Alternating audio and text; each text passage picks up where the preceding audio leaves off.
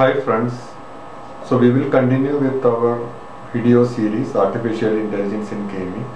Today I will give you an introduction to Unity engine and how a scene is created in Unity engine. So in the last video I had mentioned that the examples which we are going to create while learning the artificial intelligence in gaming will be created using the Unity game engine. So it is very important that you are familiar with how a scene is created using Unity. So let us start with the Unity and we will see how a scene is created using the same. Okay, so let us start. I am going to start a new Unity project. So when you select Unity and click on the new project, then you will get a window like this. There you can select the location which you want to save this project, and in the project name I can give the name of the Unity project which I am creating. Give the name like my first Unity game. Okay.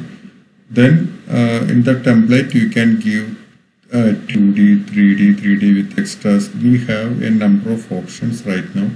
So I will go with 3D. Then go to create project. Then when you click on the create project, it will download the packages which is required for developing this project. So when you open the Unity, you can see that we have different windows. So these windows are used to develop this Unity game, and I will just briefly explain what is the use of these windows. Okay, so when you talk about this Unity interface, the main windows you can see here is the hierarchy window. You can see here as the hierarchy window, then scene view, game view, then inspector window, the project window, then you can see the console window also.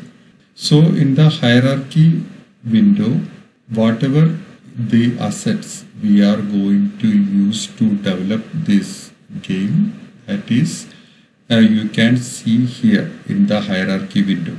So when we open a new project, you can see that by default there are two assets are there. One is the main camera and the next one is the directional light. The main use of the project window is storing the assets which you are going to use in the project. So it is not necessary that whatever assets you are going to store in the project window, you need to use that in the project. It is not necessary that you have to use all the assets which you store in the project window. Whatever we are going to place in the scene view, that you can see in the hierarchy window also. Next, what is a scene view? The scene view is where we do all the work. Okay, so when we want to place our environment, when we want to place the player, enemy, whatever it is, we are going to work in the scene view. Then we have the game view. Game view is our final output, like how we are going to see the game from the user's perspective. That is what is displayed in the game view. When you are developing a game, you will be working with the scene view, and when you want to see your output, you can use the game view. The inspector view. Inspector view is that when you select a particular asset, any asset, then you can see the properties of that particular asset in the inspector window. Okay, so when you select on this camera, for example, when you select that, you can see all the properties of that camera in the inspector window, like transform, then the properties related to that camera. If you want to create a particular asset, then I will go to scene. So just for example, I will create one asset. You can see a create tab here. Just click on create. Then you can see a lot of assets which you can create. So here I will go to one asset section, that is 3D objects. So in this 3D object, you can see I have different types of 3D objects which I can create, like cube, sphere, capsule, cylinder, plane, like that. You can just go to create, then go to 3D object, then select plane. So when you select plane, you can see that a plane is created on the scene view. You can see one plane is created, which I am going to use in my project. When I created this plane, you can see that in the scene view as well as in the hierarchy window also. When I select this plane, you can see that I am getting the properties of that particular plane in the inspector window. So when I selected the main camera, you can see that I got the properties of the camera, and when I selected the plane, I am getting the properties of the plane. And if you want to change the name of the plane also, you can do it using here in the inspector. You can change the name. So I am going to change the name of the plane to ground.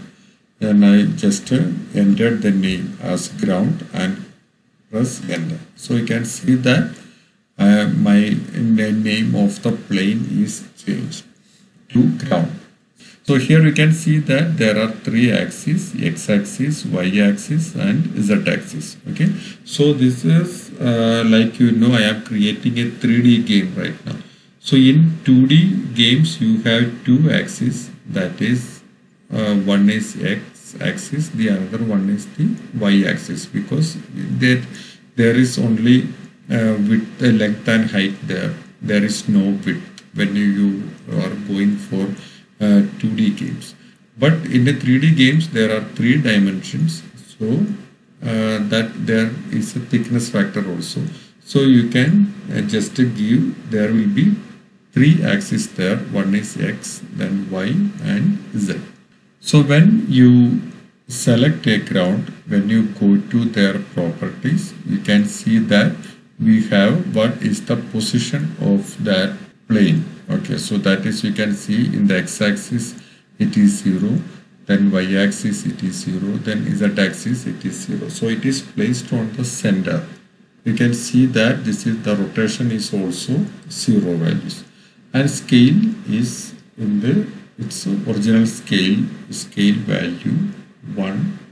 So when you select the game view, you can see that this is how it is going to see when I publish this as a game. So when user downloads my game, this is going to see, he is going to see like this. Okay, so if you want to change the how this is viewed, then you can work with the main camera. So when you are working with a 3D game, so whatever you are seeing, that is through the camera. So when we work with 2D games like in Flash, you don't have to work with the camera. There is no concept of camera there. You can directly work on the scene and you can publish that. So whatever you are working there, it will be visible when you publish that game. But when you work with the 3D games, you are going to work with the camera. So whatever is visible through the camera, that is going to be visible in the game also. So you can see that in the 3D games, your eyes are the camera. So select the main camera. So you can work with both the scene view or the game view. So when you work with the select on scene, you can see the camera view on the right, below right corner. Okay, so I am going to change the Y value here. Okay, you can just change the Y value. So you can see that I am increasing the Y value, so the camera is moving up, and according to that you can see how the camera preview is changing. So you can see that now I have moved to a place where I can comfortably see that plane, what is going on there in the plane. When you go to the game view, this is how my game is going to look. Now go back to the scene view. I have created a ground now. Just go to create, and the 3D object I am going to create a cube there. Position is in the 0, 0, 0, and if you want you can change the name. So I am going to create 4 walls there. Okay, so I will just give the name as wall. So I will give this name as wall 1. When I change the name in the inspector, thus the name is already changed in the hierarchy window also. Right now this cube is in the 0 position. So you can just use the mouse wheel also to move towards or away from that particular object. So if you press Alt and move, you can see that it is the half of that cube is not visible because it is going under that plane. I will bring it to the top. So for that I can give the Y value as 1. So you can see that it is now moving a little bit up right now. So you can just move it down the way how much you want. So I will give the value as 0.5. I want to just scale this so that it will fill that ground. So you can just use the scale tool. Okay, so just click on the scale tool, and here now you can see that instead of that arrow we have the rectangle edges there. So you can just click and drag this. So you can see that I am just moving this. So while I am moving, you can see that the scale is changing in the vector window also. So you can just move this, and here I will just give the value as 10. Okay. I have the wall right now. I will just give a little bit height to that scale. Then I will just move this in the Y. Then I will just give the Y as 3. Now what I am going to see is that now I will see how it is going in the looking at the game view. Okay, so you can see that it is not looking proper. When you go with the game view, make some changes in the color. Okay, so right now it is white, ground is also white, and my wall is also white. So I will make some changes. So for that I will give one new thing, that is I will go to create, and I will create a material there. So in this material I will just give the name as ground material. Okay, ground mat. I will go to this color picker and just select that, and here I will just pick the color which I want to give to that particular material. Okay, so you can just select this green color and just close this. Okay, so my material is got the color of green right now. So go to ground, select the ground, then here you can see that I have the materials drop down there. Then just select my ground mat and place that in the element 0. Material is changed for the ground. Right now I have one wall right now. I will create 2 more. Okay, so for that you don't have to create from the scratch. Right now I will just go to duplicate. So you can see that when I select that duplicate, I got the duplicate of that wall 1. Change the name of wall 1 to wall 2. In same way, I will create one more duplicate of that wall and I will give that name as wall 3. Right now I got 3 walls now, wall 1, wall 2 and wall 3. So I just created the duplicate, so it is just created on top of the previous one. So I will select the wall 2 and I will just click and drag it. And my wall 3 also I want to place it.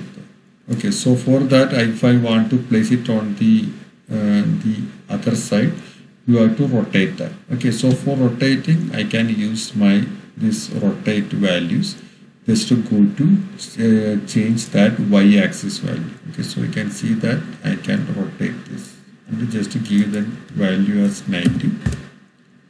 Then you move it. I am getting this one.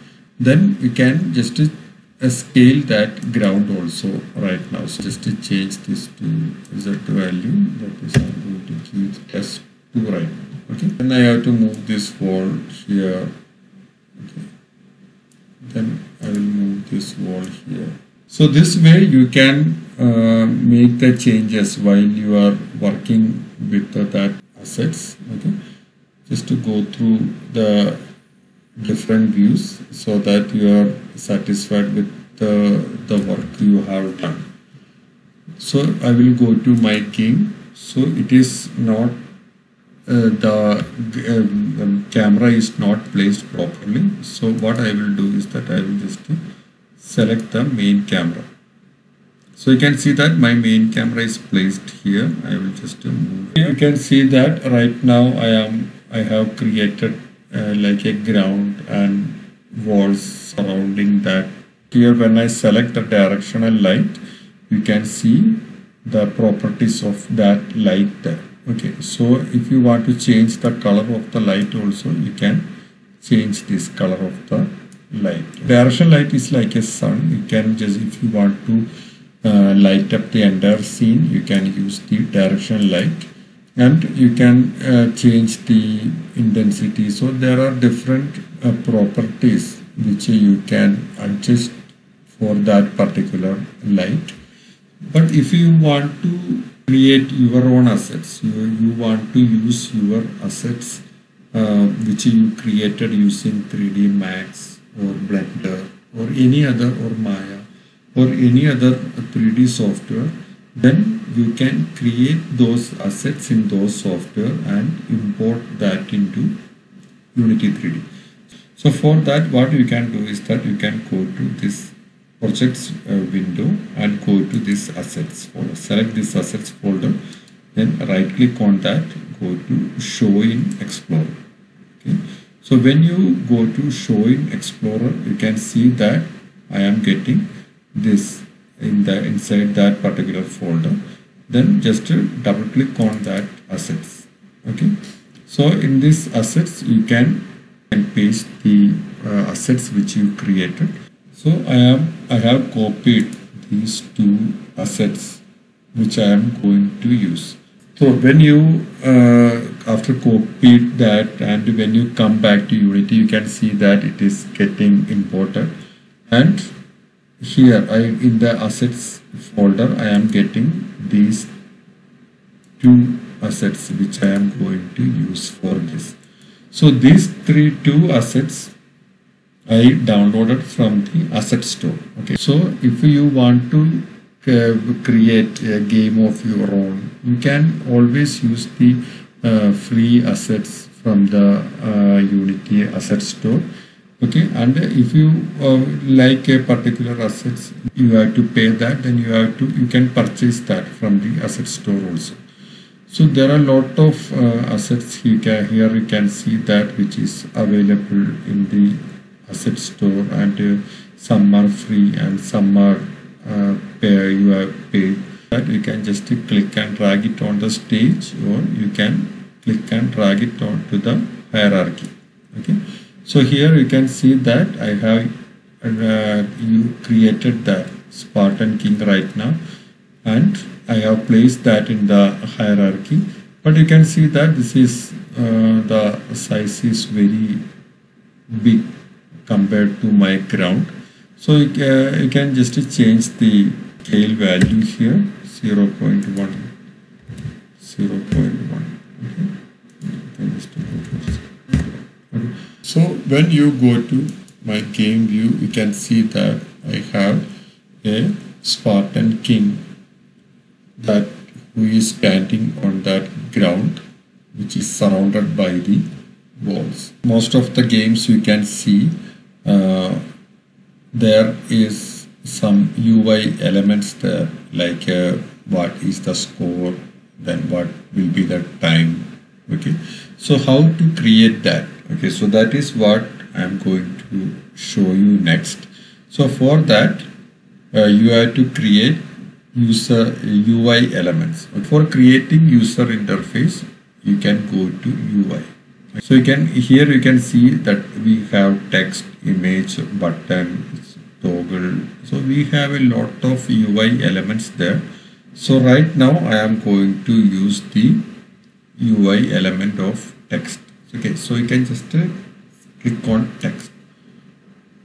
So you can use the see that when I created the text, one canvas is automatically created. So for creating the UI elements in Unity, you need to have the canvas. Okay, so just to go understand that it is like a canvas where you draw everything. And I will just give the name as time txt. Okay, so this is my time. And for that I am just giving it as 1. Now if you want to change the font size also, you can change these properties. Okay, you can see that text properties there, and by default we have the font called Arial there, and if you want to use your own font, you can download that. Okay, then font style I will give it as bold. Okay, and if you want to change the color for that text also, you can change this. Okay, so I can just go for this yellow. Okay, I'm just go for this yellow color. So I am just giving it as time. Then if you want, I can just duplicate that. Okay, so here I will just give it as time. Then I will just move this to the left, go to time. I am duplicating that. Okay, then I am just going to give it as score title. Okay, I'll just change the name as score. Okay. Then after that I can move this to this end. The same way I am going to create a duplicate value of that. Then I will just give it as score value. Just giving it as, when I am starting, I will give this value as 0. Then I will just change this to. So you can see that in this time text I have started with the value of 550. Then in the score I am going to get the value of 0. But when the game progresses, the score changes to 1, 2, 3, 4 like that, and time is also changes. 150 will become 149, 148 like that. So how you are going to change that? So that for that we are going to use programming to change this value. Okay, so this is just I have created the user interface for that particular game. Then I saved that. Then after that, if you want to publish that, you can see, when you go to build setting, you can see that the some of the platforms which I can use to publish this. Okay, so here you can see that I have PC, then we have Android, we have iOS, WebGL, Facebook. So we have different platforms are available where you can publish this. So by default we have, it is like a PC.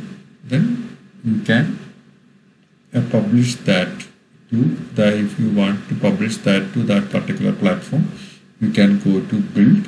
There you can create a new folder like exes. Okay. Select folder, and it will be publishing that to that particular folder. First Unity came, double click on that. Okay. So here you can see I am having my first exe. So you can see that it is, I have my character and what is the time and what is the score right now. Okay. So we have to work in the UI, so that is why it is showing in this place instead of in the left hand corner and the right hand corner. So we have to do some work on that. But now I hope you understood how a scene is created. So I hope now you got an idea of how a scene is created in Unity. So I hope you enjoyed this video. Thank you for watching. See you in the next video.